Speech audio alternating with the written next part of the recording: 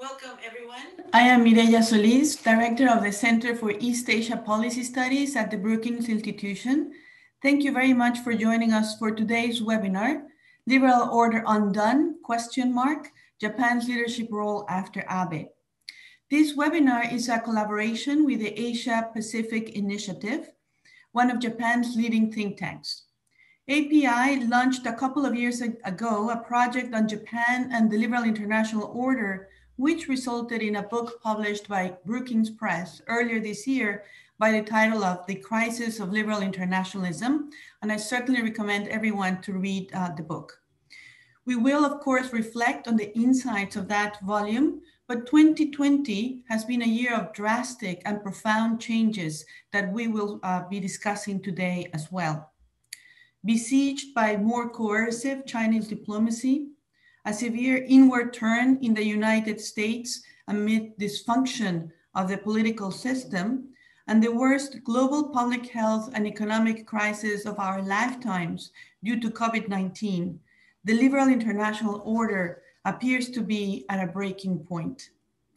However, one of the objectives of today's session is to do what is perhaps hardest to do at this juncture, and that is to find positive trends regarding actors, coalitions, issue areas where rules-based order and multilateralism can endure and hopefully expand, with a special focus on how Japan, collaborating with like-minded countries, can play a constructive role in these efforts. Today's conversation will be moderated by Dr. Yuichi Hosoya, Research Director at the Asia Pacific Initiative and Professor at Keio University, and whom I regard as one of the most insightful experts on Asian security dynamics and Japan's foreign policy. Dr. Hosoya, over to you. Thank you very much, Mireya. And good morning, everyone in the United States, and good morning and good evening to viewer in Japan, and also good afternoon to my friends in Europe.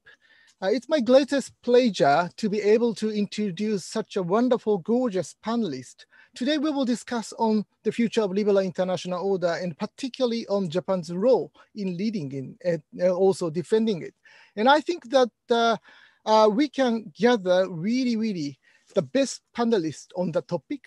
And let me introduce briefly each panelist. First of all, Dr. Yoichi Funabashi, thank you very much for joining us. And Dr. Funabashi is an award-winning Japanese journalist, columnist, and author. He has written extensively on foreign affairs, the US-Japan alliance, and he served as a correspondent for the Asahi Shimbun in Beijing and Washington, and later as editor-in-chief. And then after his retirement, he established the Rebuild Japan Initiative Foundation, an independent think tank, Tokyo-based think tank in September 2011, which expanded to become the current Asia Pacific Initiative, where he is now president. And then let me introduce Professor John Ikenberry. Of course, naturally, he is the most suited panelist on this topic. Professor John Ikenberry is the Albert Milbank Professor of Politics and International Affairs at Princeton University. And of course, he is very famous for his books like Liberal Leviathan, but also I'm proud of being his translator into Japanese language. I translated his Liberal Order and Imperial Ambition into Japanese language, which is widely read among Japanese students. And then let me introduce, thank you very much. Let me introduce Dr. Hans Kundani. Dr. Kundani is a senior research fellow in the European program at Chatham House. Before joining Chatham House in 2018, he was senior transatlantic fellow at the German Marshall Fund of the United States and the research director at the European Council for Relations. Thank you very much, Hans, for joining us. Thank you for having me. And then let me introduce Céline Pajon. Céline Pajon is head of Japan's research at the Center for Asian Studies of the French Institute of International Relations in Paris, a leading French think tank, where she has been a research fellow since 2008. She's also senior fellow with the Japan program of Brussels Free University. She's this year. Hello, Celine, thank you very much for joining us. And I'd like to begin with Dr. Funabashi's comment. I really like to ask him on the reason why you wanted to begin this project of liberal international order, particularly focus on Japanese law. Can we share your wisdom? Thank you very much, Funabashi. I'm sorry, you are still muted, so could you unmute? Yes, okay, thank you very much. Okay. Well, thank you very much, Professor Hosea, for being a moderator of this session. And first, let me express my deep gratitude for Dr. Solis and the Brookings Institution for hosting this seminar. I'm very much delighted to be a part of that. I also welcome our European friends for joining this session. As Mireya graciously mentioned, we published a book titled The Crisis of Liberal International Japan, the World Order, last February, which I authored with John Eikenberry. Exactly, it was around exactly the time when COVID-19 started to break out. And I did not expect that far-reaching impact that COVID-19 would have in the following months. And the COVID-19 really has deteriorated and weakened that rule-based multilateral international order. It has given a good excuse for many countries to pursue mercantilistic approach in trade. And also it has given some good pretext for the governments to come up with new measures, such as very much strict measures like lockdowns, and in which it could threaten and even compromise that liberty and privacy. So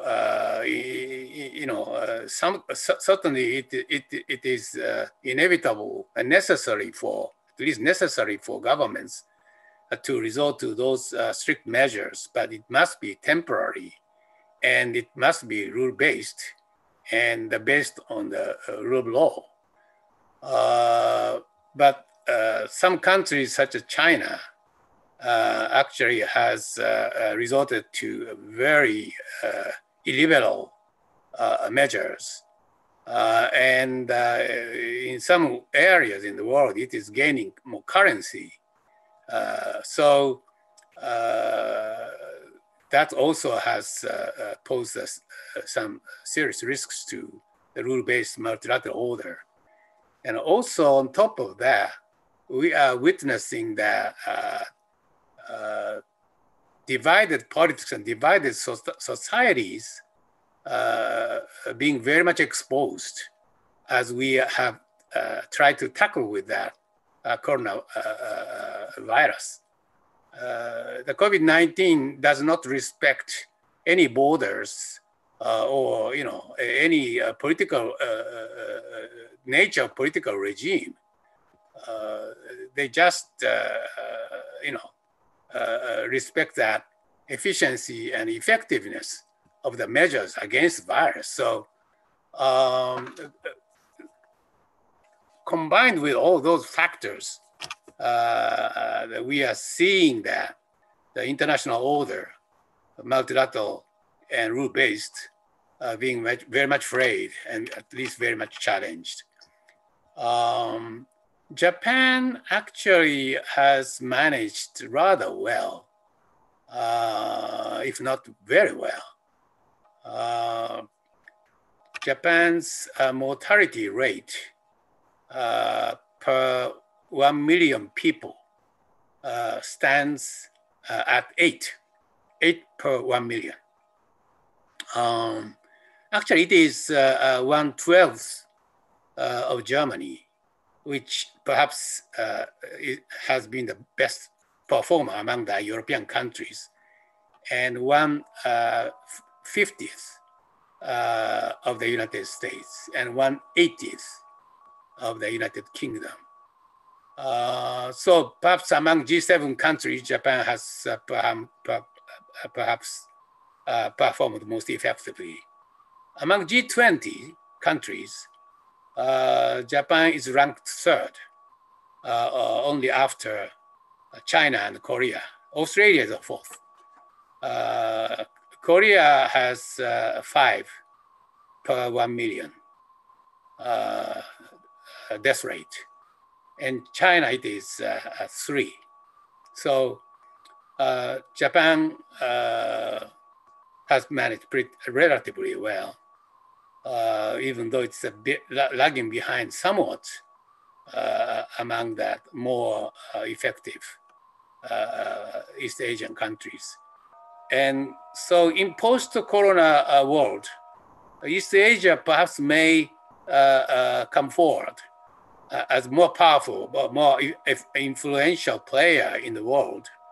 But the question should be what kind of rules and norms or order that East Asia is envisioning and also pushing forward. And at this juncture, in this context, I think Japan's role will be very much important. And throughout Abe administration, it seems to me that Japan has evolved 2 roles, international roles that it has explored. One is a rule shaper, and another one is a proactive stabilizer. A rule shaper is much most well exemplified as Japan's effort to lead the push for the CPTPP after the United States withdraw from TPP. And with regard to proactive stabilizer, that means Japan can and should play a balancing role, play a balancer vis-a-vis China's challenge to multilateral rule-based international order. And perhaps it is very symbolic for Suga administration, which has pledged to continue Abe's foreign policy, including those 2 roles I described, to host that Quad meeting at the foreign minister level in Tokyo 2 weeks ago. That the Quad is composed of Japan, United States, Australia, and India. And it was actually envisioned and conceived and put forward in the first administration almost 15 years ago. But now, this is gaining perhaps more momentum, much perhaps due to China's aggressiveness and challenge to the rule-based international order. So those are the pictures that I am now seeing, and that also Japan's international role that can be very much, I think, important. Thank you very much. Yeah. Thank you very much, Dr. Funabashi. Thank you particularly for covering so many important issues, including, of course, COVID-19 crisis and its impact upon Japanese role. Then I move to Professor Eikenberry John. I really like to ask you whether you are more optimistic than before of course, there are so many crises and difficulty challenges now that United States is confronting. But in your most recent article entitled "The Next Level Order," correct me if I'm wrong, I felt that you become a little bit more pessimistic before, if I compare to your 3 years before article, "The Plot Against American Foreign Policy." So let me ask you your current feeling or your current understanding about the state of liberal international order.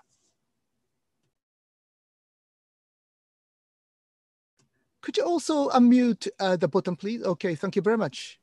Thank you, Professor Hosoya. It's great to be here, and it's been a real pleasure to work with Dr. Funabashi on this book and to continue what has been several decades of conversations about U.S.-Japan relations, global orders, and trilateral relations.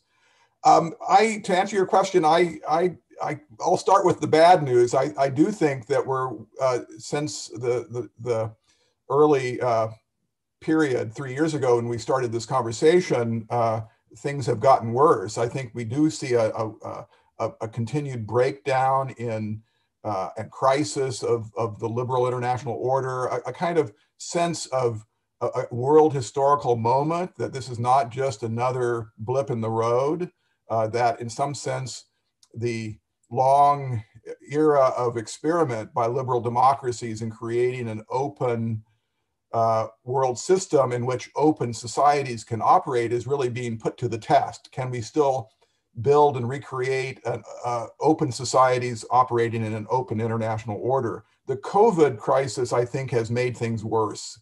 As Dr. Funabashi said, I think illuminating problems that were already there and making them worse, nationalism, great power politics, the weakening of liberal democracy, putting rule of law and Republican constitutional forms of government to the test. And of course, the Trump administration has, meanwhile, been extraordinarily and dramatically weakening the rule-based open system with a whole series of ongoing withdrawals and efforts to club and bludgeon the international institutions that we've taken for granted, from the Paris Agreement to the WHO to arms control, which we don't talk a lot about, the Iran deal, open skies, INF, and of course threatening the WTO and NATO and alliances in East Asia. This is occurring, of course, in a broader context of a kind of general global decline in optimism that there are common solutions to common problems, a kind of lack of confidence that we have solutions to our problems and that we can work together to address them. I think the problems are deeper than Trump. We can point to a kind of decline in internationalist elites certainly in the United States, but I think in other countries, tracing it back to various earlier moments, the 2008 financial crisis, the Iraq War, the kind of undermining of, you might call it a center-right and center-left internationalism. But is all lost. And here I would just simply say in the other half of my remarks that there are some glimmerings of hope, I would say. And I'll mention four ways in which one might sort of see a pathway forward towards rebuilding, reform, reconstruction, relegitimation of an open rule-based system. One is, I think that the current Trump experiment in America First foreign policy is failing. Probably he will be rejected in the polls. We don't know, but apart from that, there's a sense that the American people and the world has looked at this direction and said, maybe we don't want to go there. There's a kind of what I would call a backlash to the backlash that has had some impact in stimulating new thinking about the next era of multilateral cooperation. Secondly, the problems keep getting worse. The pandemic is in some ways a poster child for why you can't go it alone. You can't be secure alone. You can only be secure together. The weakest link is everybody's problem. The weakest public health system in the most remote country can generate viruses that can come and attack everybody else. And that's true across the realm, economics as well. One remembers the 1930s when it was not a virus, but it was bad economics. It was mercantilism, beggar thy neighbor policies. Thirdly, there have been, and this is what our book tries to focus on with a particular focus on Japan, new stakeholders and constituencies for multilateralism, kind of new champions, Japan being very important in this, but also other what we'll call middle power countries, Canada, Australia, South Korea, and Europe in its own way. I would note last year in the spring of 2019, there was formed, I think under the leadership of Germany and France, something called the Alliance for Multilateralism. 50 countries have signed up and they have a whole program. So that's a kind of new, they aren't waiting for the United States to shake off this craziness and come back. But so there is a kind of new energy, I would say, particularly in the democratic world and the newer states in that democratic world looking for ways to make a difference, rule shapers and stabilizers, as Dr. Funabashi said. And then finally, we'll call it the China threat. China has galvanized a lot of thinking about whether it's really time to let go of the idea of a liberal international order. It actually looks more attractive to the extent that liberal order is a multifaceted system of coalitions, alignments, institutions, security, cooperation, and so forth. So it may well be the bad news for US-China relations may be good news for some kind of pragmatic, world-weary, sober effort to reconstruct something that we might loosely call a liberal international order. Thank you. Well, thank you very much, Professor Eikenberry. Maybe I was wrong. You are not so optimistic, of course, but everyone is now pessimists. And it's very difficult to be optimistic at this very difficult time. But in the last 2 or 3 decades, I have always thought that you try to find something, some glimmering light, even during the dark years or dark time. So well, this time again, I thought that you are trying to, with many difficulties and challenges, you also trying to find some lights during the darkness. So that's why I thought that I could find some lights in your article. But anyway, thank you very much for your insight. Then I moved to Hans. Of course, European Union, Europe is important, as Professor Eikenberry mentioned. And I really like to know whether the EU can save the liberal international order. Can you share your wisdom?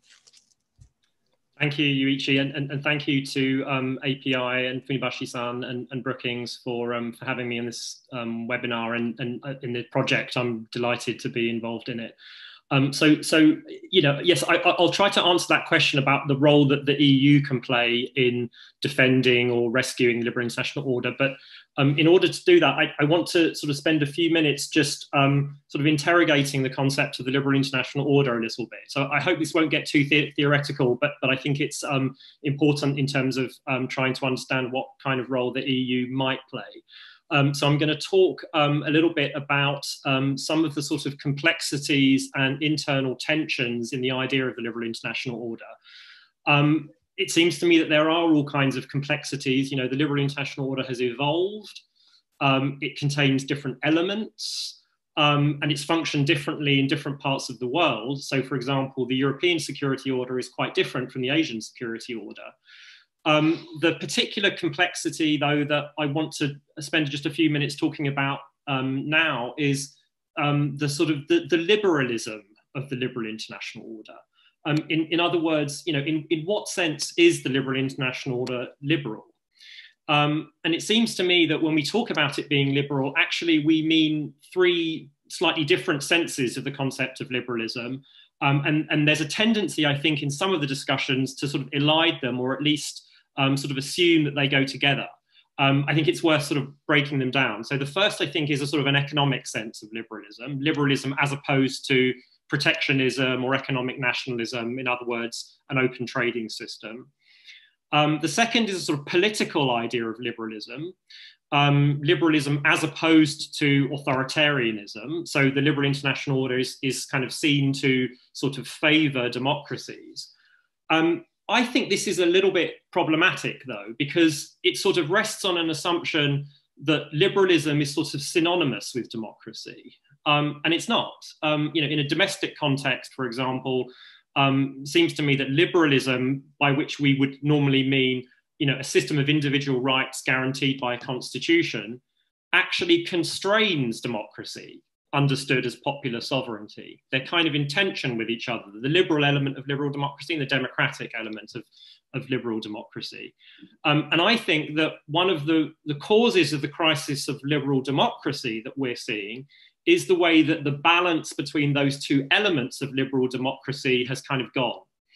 In particular, you know, the sort of constitutional element has become you know, much more dominant than it used to be. So some people talk about constitutionalization or depoliticization. So that's the sort of political sense of liberalism. And then the third, I think, is a sort of IR sense of liberalism. In other words, liberalism as opposed to realism, I suppose, or other theories of international relations. And so this is where I think the rules element comes in, you know, the expansion of rules in international politics, replacing power politics. And that, I think, can be thought of as sort of depoliticization at the international level.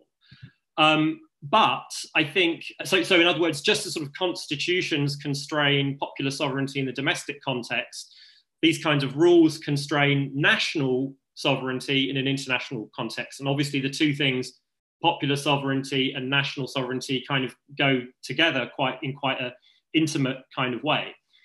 So this all brings me to the EU, because it seems to me that at least in those second and third senses of liberalism, in other words, in the sort of political sense and in the IR sense, it seems to me that the EU is itself even more liberal than the global order is. It's a kind of an extreme form in a regional context of the liberal international order. It's often called a sort of thicker version of the liberal international order, but I think it's important to say it's more liberal. And the reason I say that is because I think its liberalism has produced an even more intense backlash than the one you have against the liberal international order as a whole. There's an internal backlash against this kind of thicker or more liberal version of the liberal international order that the EU is really struggling with and has been struggling with, you know, especially during the last decade or so. And so in order to answer the question, you know, whether the EU can do anything, you know, particularly working with Japan to rescue the liberal international order or save it or defend it, I think often this internal dimension gets missed. That actually, you know, if the EU is going to be able to do that, it has to first of all solve these internal problems. And I think probably in the end, that's the biggest contribution that the EU can make, as opposed to individual member states like France and the UK that I think can play a different role, particularly in terms of Asian security. But in terms of the EU, I think the biggest contribution that it can make to saving the liberal international order is to solve this internal crisis.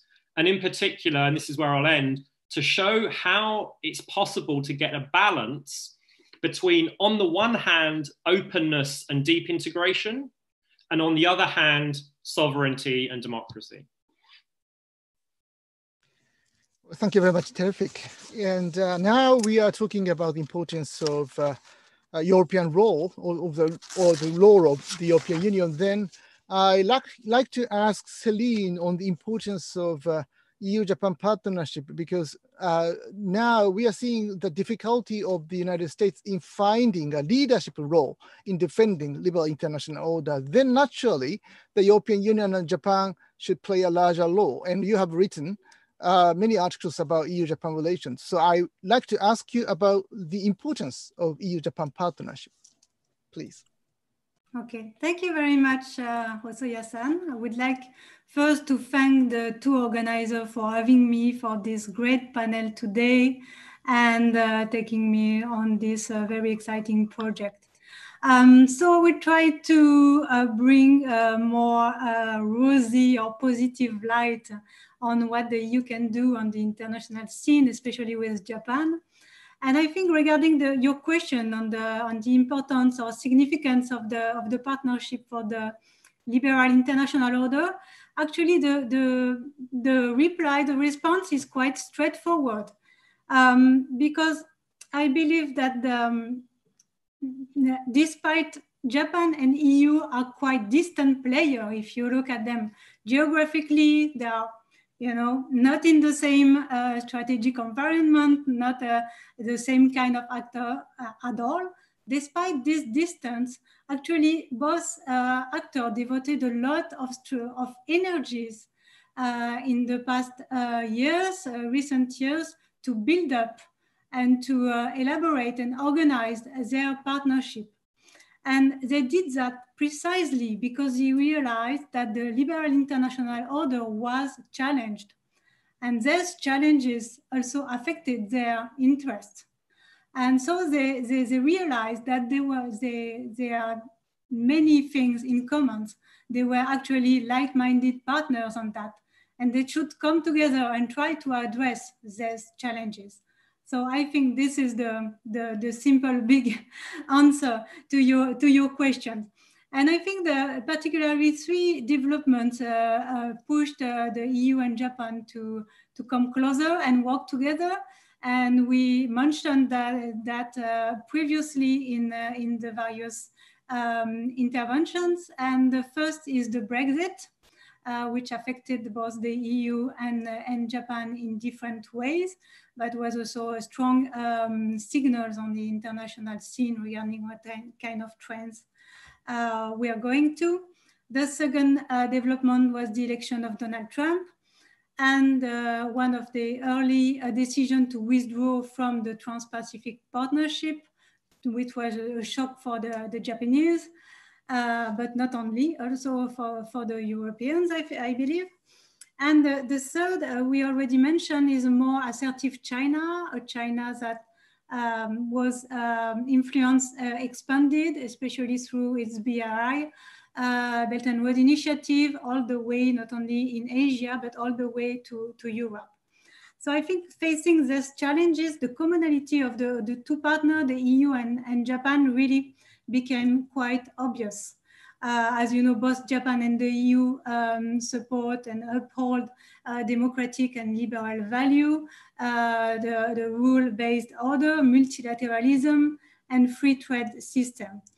And so despite they belong to very different geostrategic contexts, I think it was important for them to stand up and play a role as two pillars for the multilateral rules-based world order. And they did that.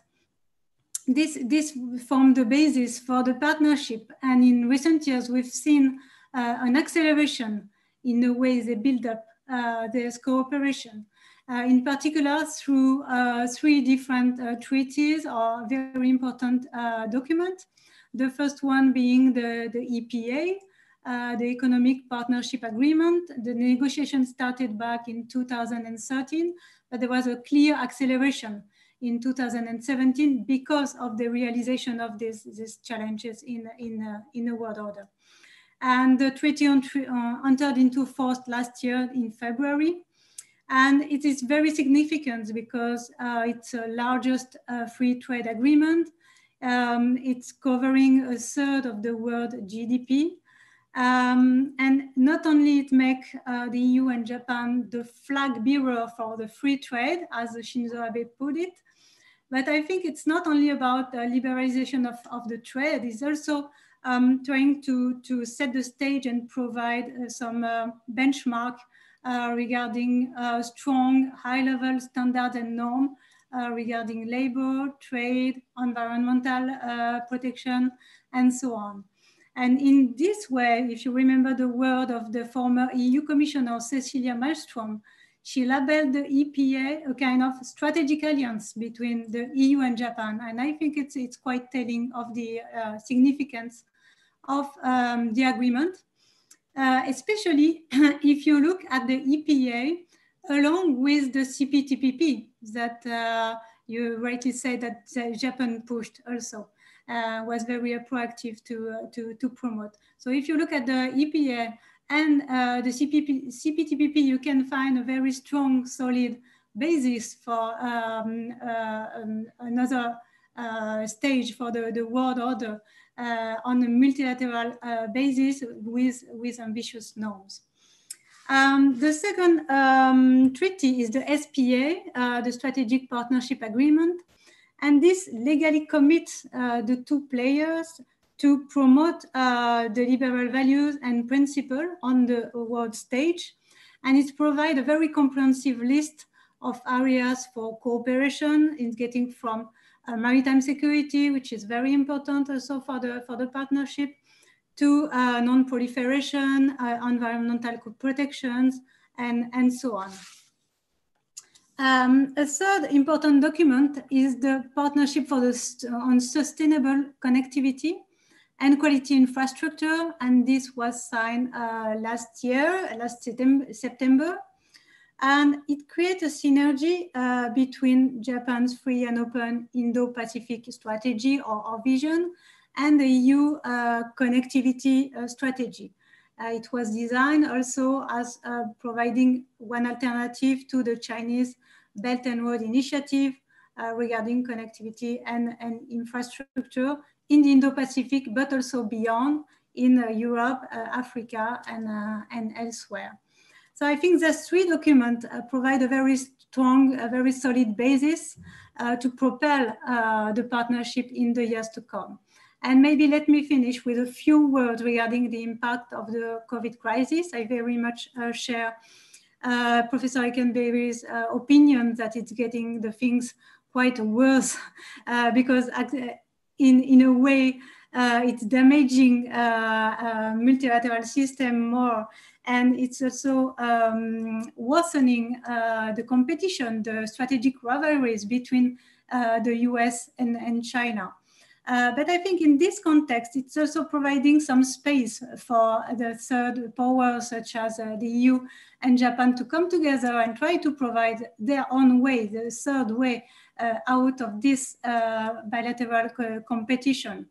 And the COVID crisis is also pointing to priority areas for cooperation in a way to show the way for the two partners to work together on health governance, for example, on the digital data protection, cybersecurity, disinformation, and so on. I think the two players has a lot to share and to promote on the international stage.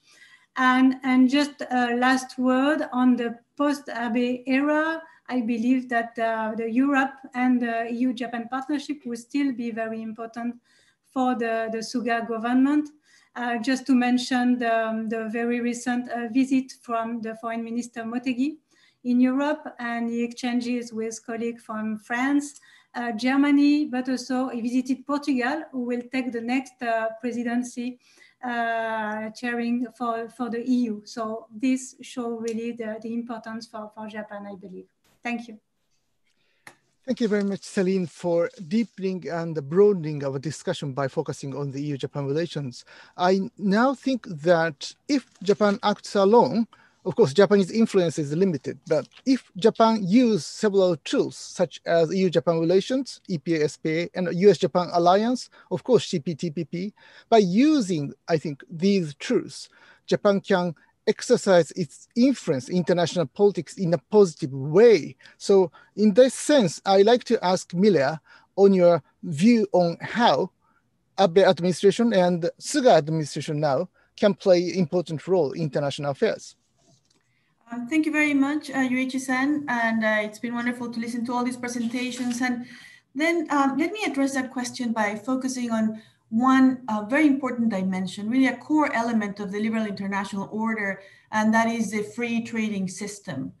And it has played such a central role as part of the international order, because basically what the architects were trying to do was to avoid the mistakes of the past. We had learned, painfully learned, that if we were to turn inward, if we were to let rampant protectionism, tit for tat trade wars, we knew what the costs of that were.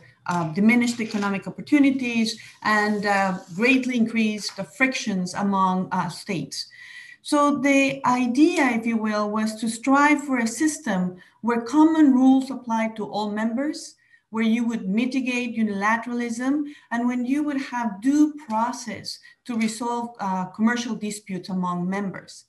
Now, obviously, the politics of trade never really matched the ideal of the liberal international order, but I think it's fair to say that we have probably never been farthest away from that ideal as we are today. So it is indeed a very complicated picture.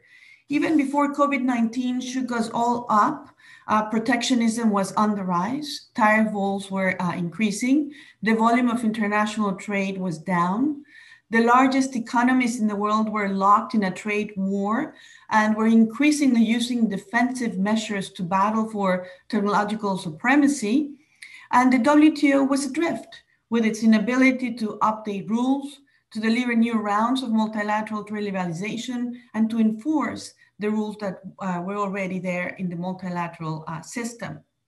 Now, assessing how we got to this point is very complicated point. Obviously, will take me far more than my 5 minutes, but let me just make the point that the actions of the great powers are of major consequence. And therefore, I would like to point to what I refer to as the China challenge, and then talk about the role of the United States.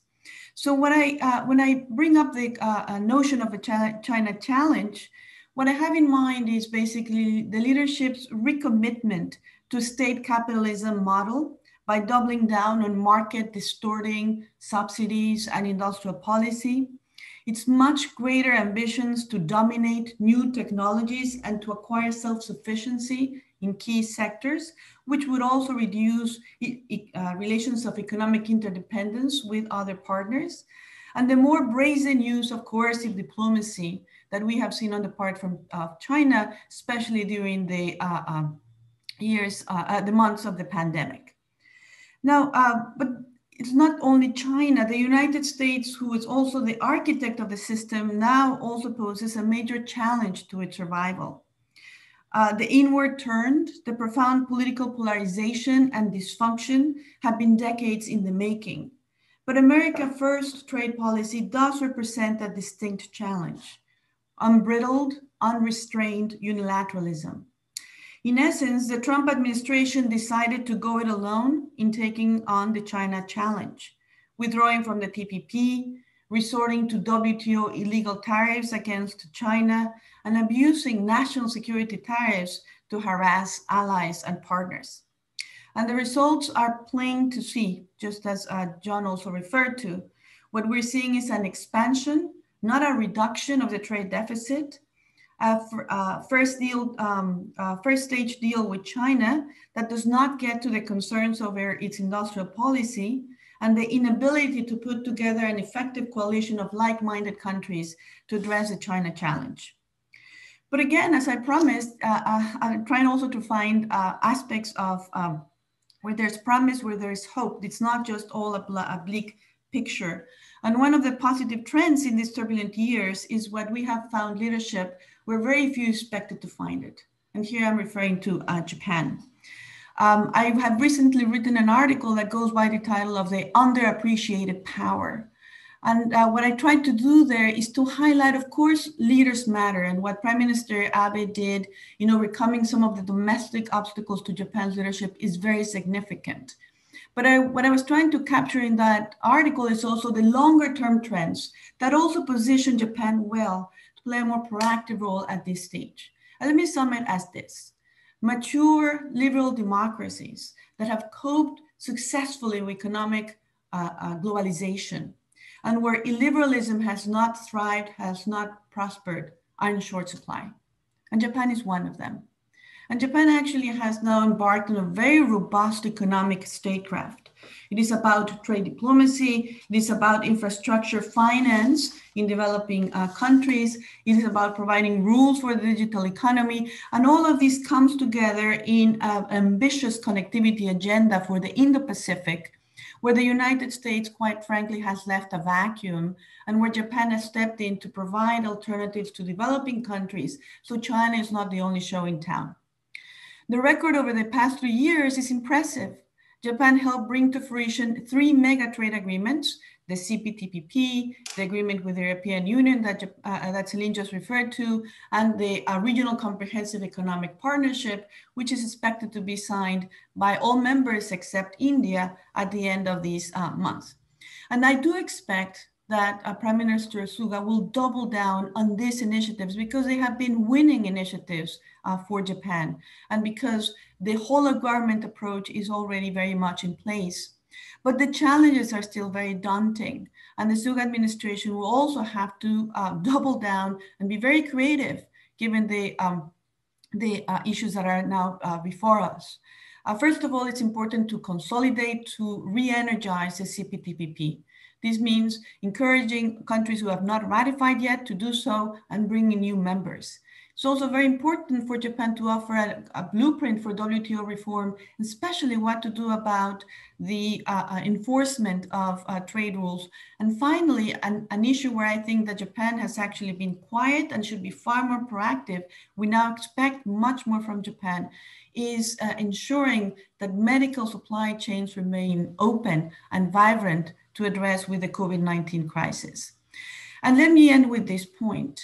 What is being tested, it's not Japan's own capabilities, but a larger premise, a larger idea as to where the future order that we're transitioning to there can be a role for middle powers to have the capability, the ability to help shore up and the rules-based order. And what I want to finally say is that we're indeed in a transition point and that we're not going back to the status quo ante.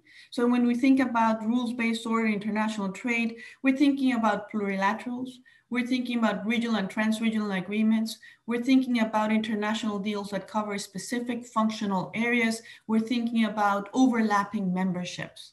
And that is the future that we're now heading, where hopefully Japan, the United States, elections matter. We'll see what happens in a couple of weeks here. And then the European Union can find ways to sustain this liberal international order. So I end up here. Thanks. Thank you very much, Mireya, for your insightful comments. Within 10 minutes, we will go into a Q&A session. And to do that Q&A session with audience, we like to have a question by either Twitter or email address. Email address is events@brookings.edu. And the Twitter account is at BrookingsFP using #AfterAbe. So by using either Twitter or email, we are collecting email questions. So far, I get many interesting questions, but before that, I like to ask two co-editors of this book, Crisis of Liberal Internationalism, Dr. Funabashi and John Ikenberry, on how we can avoid the end of liberal international order. We have seen so many pessimistic views about the future of liberal international order. Some people, scholars are saying the death of liberal international order by the current coronavirus. And I like to know whether you agree with it or not. And I like to know how we can overcome these challenges or difficulties. We have only 5 to 10 minutes, and so it would be difficult for me to collect answers from all the panelists. So I just like to, first of all, ask Dr. Funabashi and Professor Ikenberry to co-editors of this book. So Dr. Funabashi, can I have your view on the future of how to save the liberal international order under the current difficulties? could you also unmute, please? Thank you very much. Thank you, Professor Hosoya. Good question. I think the best way to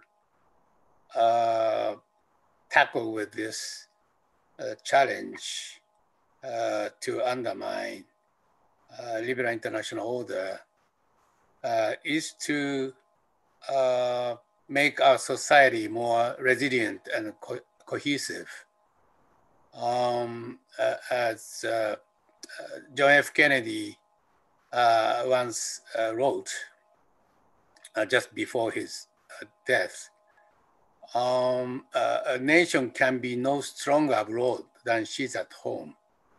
And I think that it's really aptly described the challenges, how we really should re-engage ourselves with the world to rebuild the rule-based multilateral order. The first and foremost, you have to put your house in order. And more than that, given that, being highly politically divided and socially divided, I think it is very much imperative for each country, particularly advanced economies, to really make it that societies more resilient and cohesive. Thank you very much indeed, Dr. Funabashi. And then can I have your view, Professor Eikenberry? John, please. Yes, I definitely wholeheartedly agree with Dr. Funabashi that internationalism and liberal order abroad is dependent on some kind of successful liberal democratic system at home. And I think that we can't move forward internationally without our industrial societies retrenching and finding a new way to make the fruits of growth and development widely shared. I think our societies are not functioning as they were during the golden era of liberal internationalism. So that certainly is part of the challenge we have. I think the other challenge is to be more modest and pragmatic about what we mean by building and rebuilding liberal international order. In the aftermath of the Cold War, I think there was a sense that the deck of history was stacked in favor of liberal democracy, that it was kind of an inevitable march of liberal democracy. And we now know clearly that's not true, and that you have to struggle, and there's a kind of long, never-ending effort to solve problems and secure your principles. And it may not include large parts of the world. So I think beyond domestic reform, I think that there needs to be a kind of new, sober realization that the liberal democracies have to kind of come back together again, that they have one more effort before the world changes radically and forever to build an order that is built around values of liberal democracy.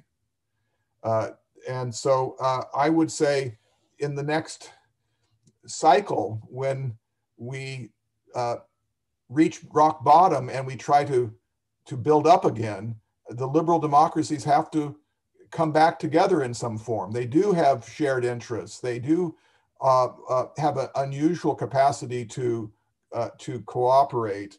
And whether it's the old G7, probably not, but it might be a D10 or a D12, a group of leading democratic states that want to drive the agenda for reform.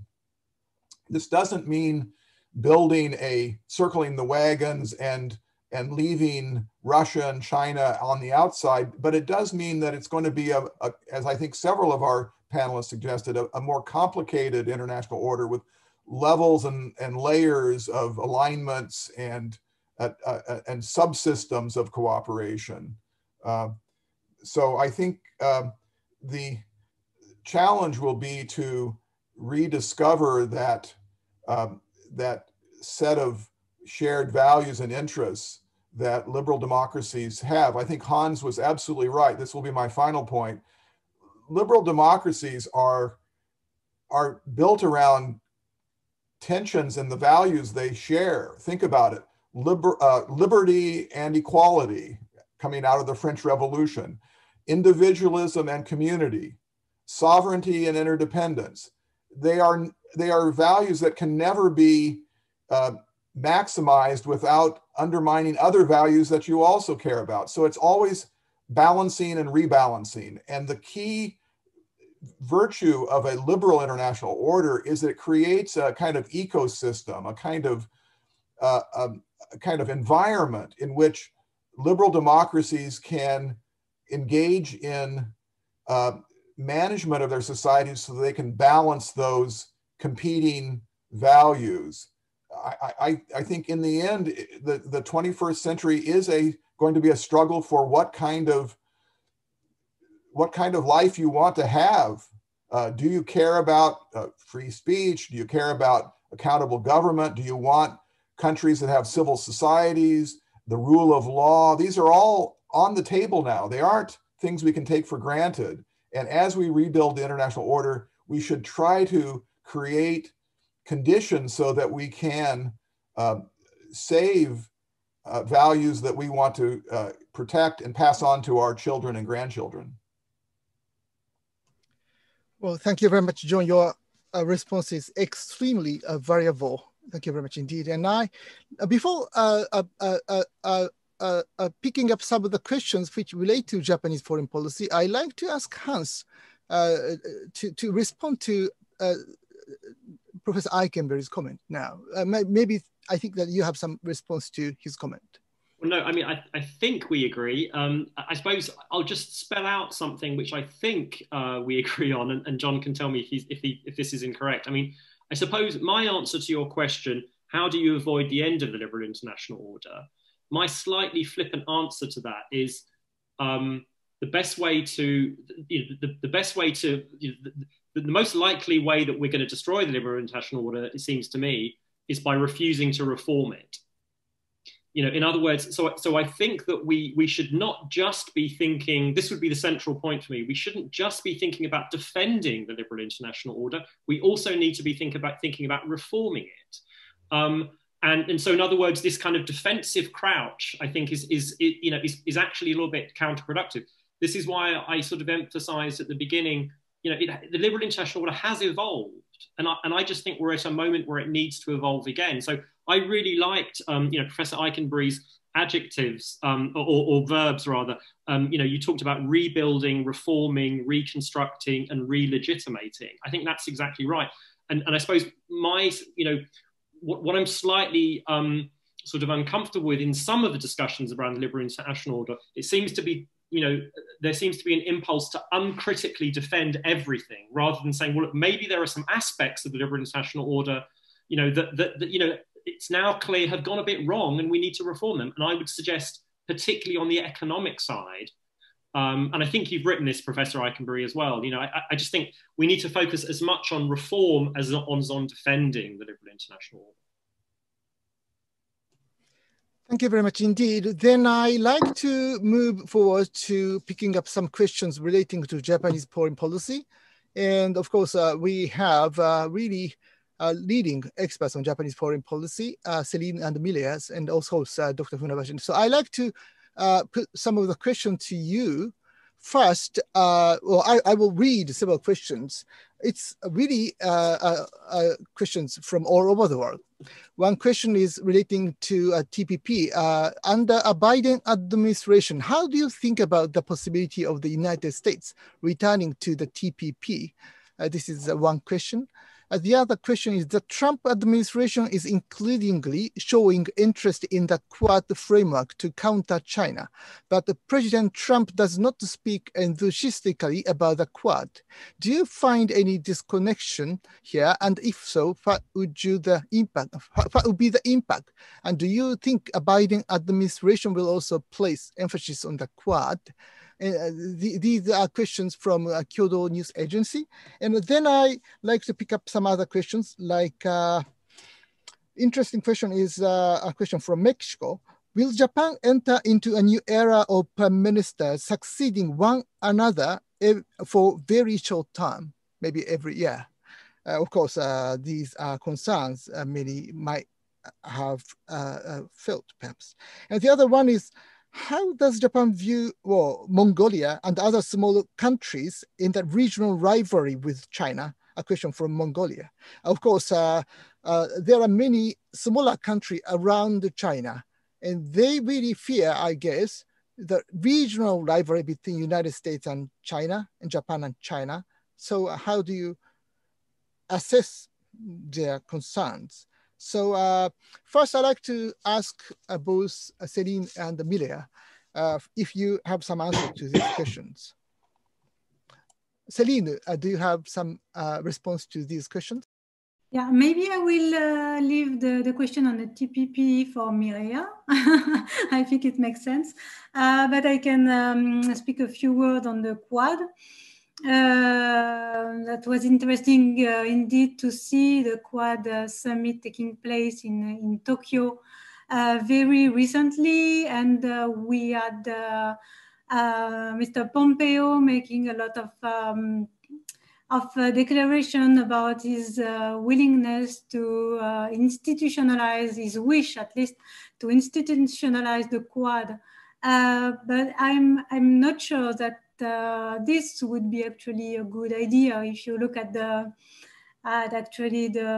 what came out of the Quad summit this time, there was not one joint communique. Was still 4 different declarations from the 4 different countries. So I think that even if they share a lot of interest, values, and so on, they also have differing vision for the regional orders. And I think, as Mireya said, we are going to see, and we are already in a very fluid environment. We're a sort of transition from the old world to the new one, the next one, and all the countries are adjusting their posture all the time, trying to navigate very instable and uncertain times. So I'm not sure in this context that wanted to formalize or institutionalize one group as a Quad would be very productive, actually, because it would force the country to take side and to be more vocal on their position, maybe tougher on their positions. And maybe in our era, it's good to keep a bit of a kind of strategic ambiguity or strategic posture at some point. And I'm thinking about how France is developing its own Indo-Pacific approach. He has a lot in common with Japan and other countries in the region. He's developing his partnership with India, Australia, of course, with the US too. We share a lot, but also France wants to keep its own kind of strategic autonomy and strategic space in the region. So far it has been reluctant to join or to associate with the Quad, for example. So I think it would be important to keep a flexible mechanism for cooperation, maybe not de jure institution, but de facto on the ground, we will see a lot of different kind of initiative, a lot of different kind of cooperation going on. And I think it would be the way that that the partnership, cooperation, and the regional and world order will develop in the future. Thank you very much indeed. Then Mireya, the possibility of the United States within the TPP under the Biden administration, if not some association. Yes, thank you for that question. I think that the situation of US-China strategic competition is here to stay with us. And that obviously is going to be a key element in thinking about how the Biden administration is going to think about the regional economic architecture. But even if you come with a diagnosis that China has recommitted to its state capitalism model, and it's important that the United States remain a very present actor in the region, the United States under Biden could decide to play this strategic competition very differently and, avoid using unilateral tariffs against allies, recommit to a multilateral effort. So there is more possibilities, I think. However, we have to be realistic. And a lot has happened since the United States stepped out of the TPP. For one, countries in the region found it possible for them to relaunch that into the CPTPP. That successor agreement is not identical to the original TPP. It's close to it. It suspended 12 provisions on intellectual property, but that's the one that countries ratified. And that's the one that realistically the United States would now be seeking accession to. Second, the United States has then negotiated since a US-Mexico-Canada trade agreement that it's important to note had bipartisan support here in the United States. So when you think about the politics of trade in the United States and what is feasible, we have to look at that agreement. And where it obviously incorporated many elements of the TPP, it modernized NAFTA doing that. It also has some provisions that are trade restricting and that have, for example, the clause on not negotiating trade agreements with non-market economies, AKA China. And I'm not sure how TPP countries or how Asian countries would react to that formulation. Moreover, what we've seen from the Biden campaign's documents on trade policy, there's a big emphasis on made in America and buy in America. And I understand that this is campaign season and that this could change, but nevertheless, it's hard to see how these would actually be seen very favorably among many other countries where the idea is that you're promoting onshoring and when you're promoting buying American-made products first and foremost. So there are a lot of issues to be solved. And I would imagine that in any possible renegotiation that would allow the United States to come back to the CPTPP, if I were negotiating on the other side, I would certainly have in my mind to introduce some safeguards to prevent these sudden swifts in American trade policy. And for example, to make sure that we're not going to have executive agreements that can be dismissed by the next administration, to make sure that Congress gets to say a role, and perhaps to have some provisions to make sure that the national security tariff cannot be abused. So again, it's going to be interesting to watch in the next few years. And thank you very much indeed. And I have a few more questions. So of course, you don't have to answer all of these questions, but let me just lead up some of the interesting questions. One is relating to non-proliferation. What kind of role Japan will play in protecting the future of the nuclear non-proliferation and disarmament architecture? How can Japan make China more responsible for incentivize its involvement in nuclear arms control future? Further, I think that the latter one is more important. How Japan and international community can encourage China to join in some of the international frameworks, including, of course, non-proliferation. And the other question is, what will be Japan's role in addressing the climate crisis? Of course, I suppose that the Biden administration would be quite interested in promoting some agreements in climate change. And of course, Japan should be a partner as well as European Union and Germany or some other leading European countries. So there are many issues, pressing issues, but I think that we have just 7 minutes. So I would like to provide you 1 minute each if you have some response to that. Dr. Funabashi, do you have some response to this question or just a closing remark? 1 minute. 1 minute. I would like to respond to the inquiry about the Quad. Some would like to see Quad evolving into Asian NATO as a Quad being a nucleus of the future Asian NATO. Prime Minister Suga is not interested in developing that into that treaty-based new alliance or semi-alliance system.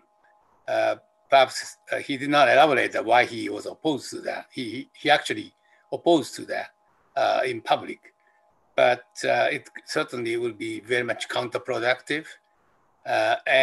Basically, I think Quad has been driven by the maritime Asia's increasingly deepening concern about China's challenge to the maritime security and freedom of navigation and the order. So I think that's a glue. That's a primary driver for countries to now get together.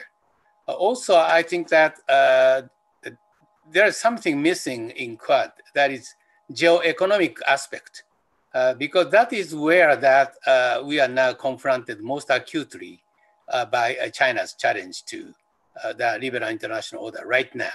It's not a nuclear proliferation issue, but geo-economic, economic statecraft issues.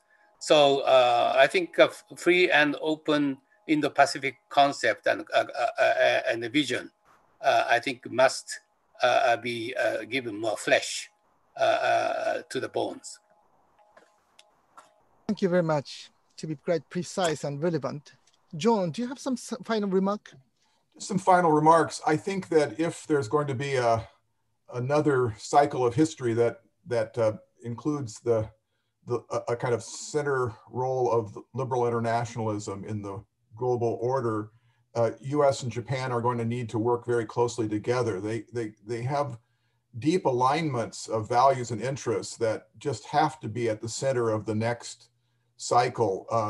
Obviously, geostrategic interests, climate change, both countries. I think the United States, there's a deep social kind of urge or set of pressures, primarily coming from younger people, the next generation, on getting serious about climate change. And the U.S. and Japan have a lot to learn from each other and to work together on sustainable energy. And then I think finally, when we reimagine and reform global institutions, both countries have, I think, a set of values they would like to make sure get embedded or remain embedded in those institutions: transparency, rule of law, peer review, civil society, all these what I would call liberal values that are out there waiting to kind of be defended. So I think all roads lead to U.S.-Japan cooperation in the context of a multitude of overlapping larger coalitions, but I think it has to be at the center of the next effort. Thank you very much indeed. And you too have been the core of the bond of the U.S.-Japan relations for many decades. Thank you very much. And Hans, do you have last words? Yeah, I guess I'll just reiterate what I was kind of driving at earlier, which is I think we need to be careful not to think about this in a very binary way, that it's a very straightforward struggle between liberalism and illiberalism. It seems to me a little bit more complicated than that. And let me just give one example, which relates to something we discussed and also the UK, which hasn't been mentioned so far. So, I thought it was interesting when Celine began her remarks, she talked about these two shocks in 2016 that led the EU to sort of, realize there's a threat to the liberal international order, which were Trump and Brexit. She specifically mentioned then, the Trump administration withdrawing from TPP. It's quite interesting, I think, that actually the UK post-Brexit wants to join CPTPP. And I think that sort of illustrates that this is a little bit complicated. Well, thank you very much indeed again for your sophisticated response to the difficult question. So Celine, do you have some final comments? Just a few words on the question how to encourage China to join international frameworks and play by the rules and so on. I believe the way the Prime Minister Abe tried to engage conditionally with China is a good idea. The way he opened the door for possible cooperation on the Belt and Road Initiative, for example, it's quite interesting because he put a lot of condition on that, and maybe with the hope of at some point, if China would need the backing of Japan for a project or two, while China has to actually take this condition into account and work on a more sustainable quality infrastructure kind of project. So I think this is would be a good way to try to work and engage with China. If China wants to be engaged, as the Japanese always say, we cannot engage China if it doesn't want to do that. And another point, I think it would be interesting to be very precise and details about the terminologies that we use with China and what we put behind words, because we are talking a lot about multilateralism, and China is presenting itself as a champion of multilateralism and is reaching out to the Europeans to say, well, you see, we have all of this in common for multilateralism and free trade and so on. And the US, the Trump administration is not on this road at all. So we should work together. But of course, what we have in mind from Europe regarding free trade and multilateralism and what the Chinese have in mind are very different. So we should be able to really try to figure out and define clearly the term of the debate. Thank you very much indeed. So last, Milea, could you wrap up all the rich discussion in a minute? That's impossible, but just on the very important point, how can we generate meaningful, effective cooperation among liberal democracies without also triggering a zero-sum competition with authoritarian powers? I would say, look at what Japan is doing. Japan's multi-track strategy actually has been effective. You know, it has the Quad with like-minded democracies, and it's an initiative that, as we've discussed, is expanding, but also has the CPTPP, where there's high-level standards with countries at different levels of development and countries that are not liberal democracies. And then also is trying to generate incentives for China in infrastructure finance to abide by finance standards that promote rule of law, transparency, and therefore I think that it's possible to do so if you actually want to be active and engage in different fronts. And I think it would be an important trajectory to follow. Well, thank you very much. Brilliant. With this, we can end today's webinar. And I was the one who was most eager to listen to your view. And I'm really satisfied with really rich, insightful comments. And so that's why I like to end this webinar by cheering up your excellent jobs in the early morning in the United States and dinner time in Japan. But anyway, thank you very much. We will like to continue this kind of research and debates, because I believe that the liberal international order will not die. Thank you very much indeed for your participation. Thank you very much. Thanks for watching. Be sure to like and subscribe for more videos from Brookings.